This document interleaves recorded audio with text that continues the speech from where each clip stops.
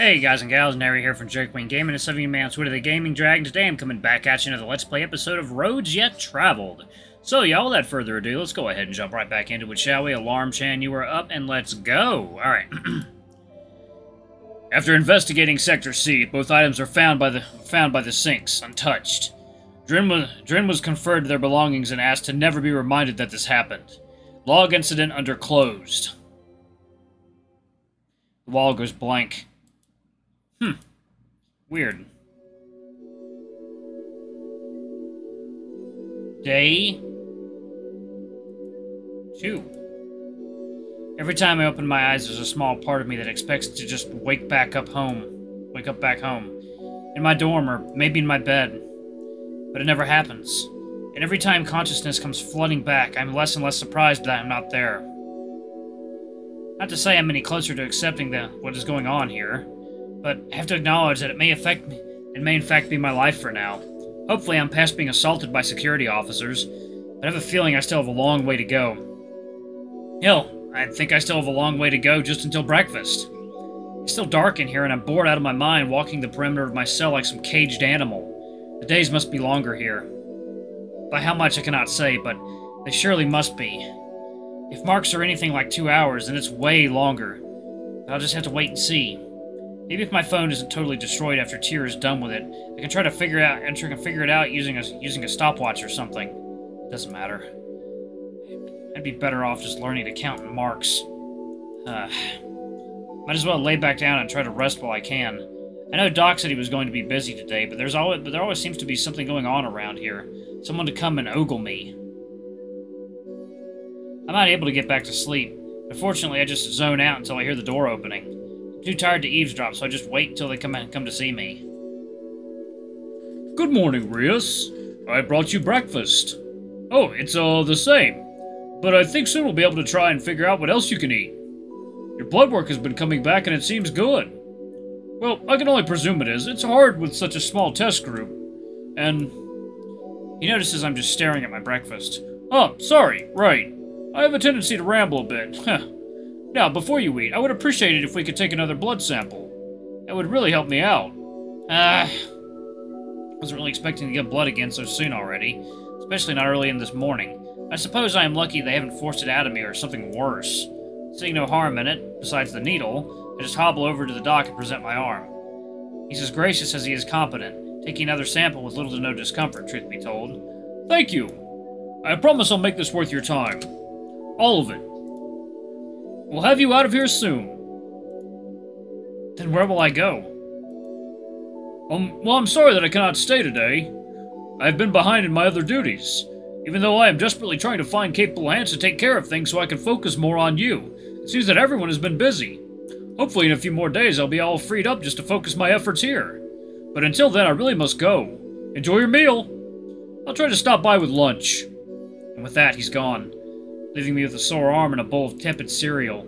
At least the lights are on. Maybe I can start reading my book. I do have an essay due on it. Not gonna bother writing that one. Sorry, Teach. With my morning sarcasm out of the way, and since it seems like Merrick isn't in the mood to talk, I decide to lie back down and read. Robinson Crusoe, huh? Well, let's see what this is about. Damn, this book is, dated. Fuck, why did it have to be trapped with something like this? God, might as well finish it. Got nothing better to do. It's fine, I guess. Wish it wasn't so pertinent on the things right now, though. In some ways, at least. Looking around, I realize I have no idea how much time has passed. It's really disorienting being stuck here without a clock or of any kind. I'm still not motivated to go bother Merrick again. I really don't know where we stand after yesterday. I'm going to assume poorly and give him some space. Surely I packed another book to read. Or anything? Scrounging through my meager belongings proves fruitless, as I cannot will anything new into being. Seeing the writing on the wall, I decided to give Crusoe another shot, even though I just finished it. I'm gonna lose it in here! Halfway through my reread, I'm interrupted by the sound of the door opening, which is truly a godsend, as I could use a break. Second, y'all. It is water. It is actually not water time. Coffee time.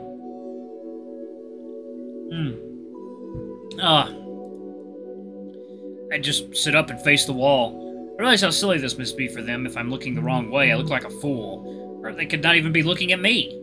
Then what? I'm just staring at a wall for no reason. Fortunately, the wall comes down and I'm met with an unexpected face. And that maintenance dog is just standing there. I just blink a few times and wave. Kind of figured it would be Merrick or the chief, but not this poor guy. What was his name again? Ruin? Ron? Yeah, that sounds right. I notice he's alone out there as Merrick is suspiciously missing. Ron seems to pick up on me looking past him curiously. What voice should I do for Ron? Ren. How the fuck do you pronounce that name? Ron? Ha! Round, maybe? Rune sounds like a good name. We all love Rune. Oh, right. Must be weird to see me here. Officer Merrick is just outside stretching. He said he needed a break. I'm Rune. Nice to meet you. He raises his mechanical paw to greet me, but ends up just bashing it against the glass wall with a metallic thud. Oh, right. Sorry, this isn't a great way to meet someone. Oh, we've kind of met before. Twice, but those weren't really the best. Are you okay? After yesterday, I mean. You don't have to tell me. Wait, you can't tell me. I can only tell you. Right. Sorry. Wow, this guy's really just like this, huh? Almost as airheaded as I am. Maybe more, actually, all things considered. Which is quite the feat. He seems nice, though. I should try to spark up a conversation. Somehow. Oh! I think Doc left me his whiteboard. That could work. Here, Rune, let's try this. Got any more questions? No, you don't understand. I can't understand you. I just stare at him, pointing to the whiteboard. Oh! Oh, right, drawing. Can you draw me an engine? Maybe a surge breaker?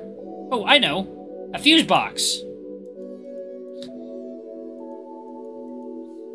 Is that not what you wanted? I'm sorry, I'm not great at this. I thought Dr. Senna would be here today when he woke me up. After my alarm didn't go off. Well, it did, I just didn't wake up. I mean, I thought I said it. Okay, yeah, he's more of an airhead than I am. I surely understand how Merrick felt when I tried to get him to read to me.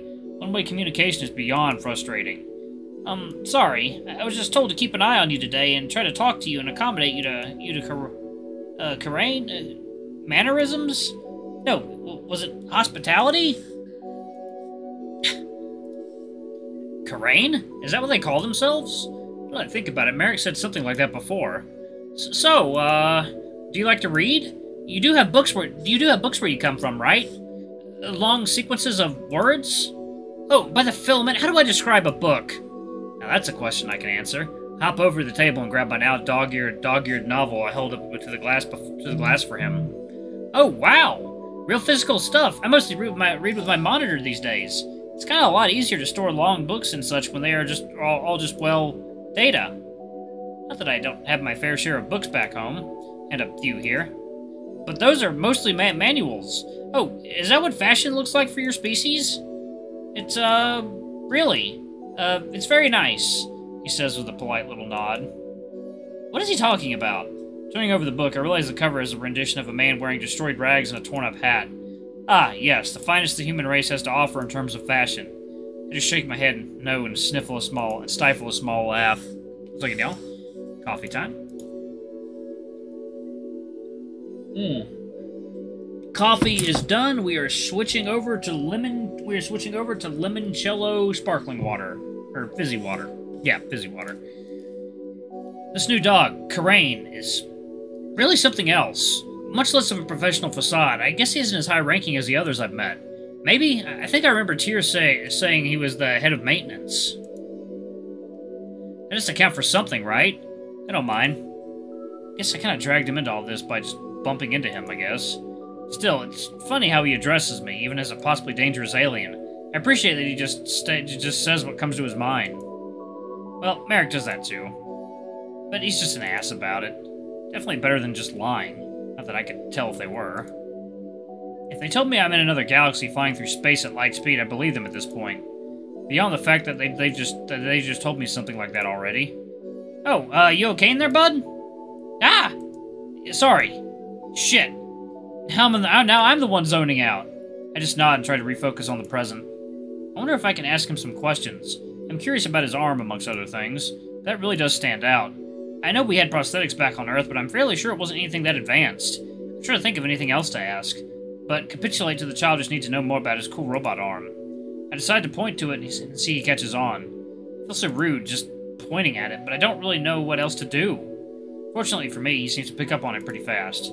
He raises his surprisingly large paw up, staring at it. Oh, this? It's just my arm. Oh, well, I mean, it's my new arm if you really need to get specific. Do you have prosthetics where you come from? I nod yes. Oh, well, it's just like that then. Probably. Maybe. How do I explain it? I needed a new arm, so I got one. That's kind of it. And then I control it with my neural. Well, that's not entirely the explanation I was expecting, but I guess he's right. I have seen prosthetics back home, just never to this level. And wait, what's a neural? I just tilt my head to furrow my brow. Did you understand anything of what I just said? Sorry, it's hard to really tell you what to do and don't tell you what you do and don't get. What's a neural? Sorry, I don't understand you. Here, maybe I'll go over it slower. He steps closer to the glass and holds his arm up for me to inspect. I can clearly see now. He also seems to have some metal in his chest and maybe even in his neck under the skin. Damn, it seems like the whole portion of him is bionic. The cool blue of his arm dances across the glass, creating wave-like reflections. They echo off of every small nick in the glass and every strand of fur on his chest. It's almost as if it got brighter when he approached me. It's quite calming. So this is my arm. It also acts as my monitor. A monitor is like a personal data storage and recall device, amongst other things. They're pretty ubiquitous around here. Monitors, not replacement arms. Well, actually, never mind. Right. Monitors. It helps that I don't have to carry anything around like that anymore, although I can still check my pockets for it sometimes. It's a new model, I think.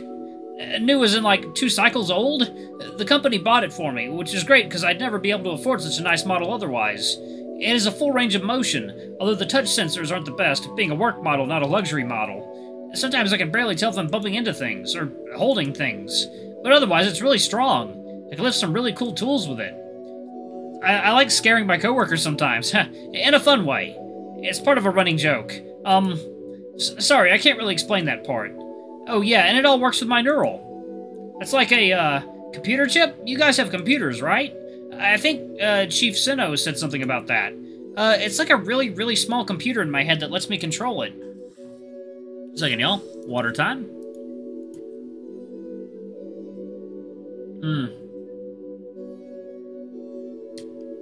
This water literally tastes like lemon cake. It's incredible. It's like a really, really small computer in my head that lets me control it. You can't even see the scar, it's so small. Also, I can take my arm off, which is kind of cool. I'm supposed to do that when I sleep, but I always forget. Most neural-based prosthetics don't really need to be charged. They either charge wirelessly or can use the other user's body like a battery, but I don't understand that part. Ooh, excuse me. I only understand how to make small adjustments. I mean, I haven't made any adjustments to anything. I managed to stifle a small laugh. I won't tell anyone, Rune, I promise, I say with a wink. I'm sure he didn't understand me, but he lets out a small smile nonetheless. Damn, that is impressive. From what he said, my impression is he basically has a power loader as an arm, which sounds kind of rad. I wonder if he can bend metal with his bare hand. Paw. And the neural thing sounds really interesting. I wonder what else it can do. And that blue glow, it's so mesmerizing. I wonder if it keeps him up at night, though. Wait, I think I already know the answer to that. So, what do you do for, work? I fix things, kind of just anything. As long as it's mechanical, that is. I don't think Dr. Marrowan would appreciate me trying to fix his patients. I'm a student, actually. Right, you won't understand. I have no idea how to pantomime being a student or studying, so I just decided to hold my book back up. This is kind of what I do. Read and write? It's close enough for now. Oh, did you write that? I'm sure it's really good. I'm afraid I can't read it, though. Because, well, you know. Close enough for today. I just nod and put the book back down to try and move the conversation elsewhere. The door opens and I see Merrick is done stretching. He stands wide off to the side, just staring at us. Rune seems to not have noticed his arrival yet. I offer a limp wave, which he seems to chose to ignore, walking past us and returning to his post. Hello, officer. Don't bother me while I'm on duty. And technically I'm a lieutenant, damn it. Not some cheap, corrupt officer. Sorry, sir. Merrick just sits down, grumbling something, and checks his monitor. What a jackass. It's not really comforting to know he's so rude to everyone, it's not really comforting to know he's rude to everyone and not just me. I try to yell at him, but Rune is here. He can't even understand me anyway, so what's the point? Maybe I'll just tell Marrow about this. Ugh, whatever, he's not worth my time. Rune looks totally out of it, too. Maybe these two have bad blood. I can't imagine Rune doing anything, though. Whatever it was, it's probably Merrick's fault. I decide to tap on the glass to try and bring Rune back to reality. Fortunately, he hears me. Oh, hey. Bud? I'm sorry, I don't know what to call you. I think Dr. Merowin told me, but I didn't write it down, so it's gone. I hope Bud is okay. I just nod. Right, cool. Sorry, I forgot, what were we talking about? I think I have to go soon. My coworkers are probably wondering where I am. I always hand out the morning assignments and, well, in the morning. Oh, right, he's got a job to do. I wish he had more time to just chat today. Well, calling it a chat is a bit of an overstatement. He just kind of talks to me. Alright, y'all, I'm gonna go ahead and pause it right there. Thank y'all so much for watching. Don't forget to like, comment, subscribe, ring that notification bell, leave a super thanks, or a tip if you can, it always helps. Until the next video, I love you all. I'll see you next time. Bye-bye!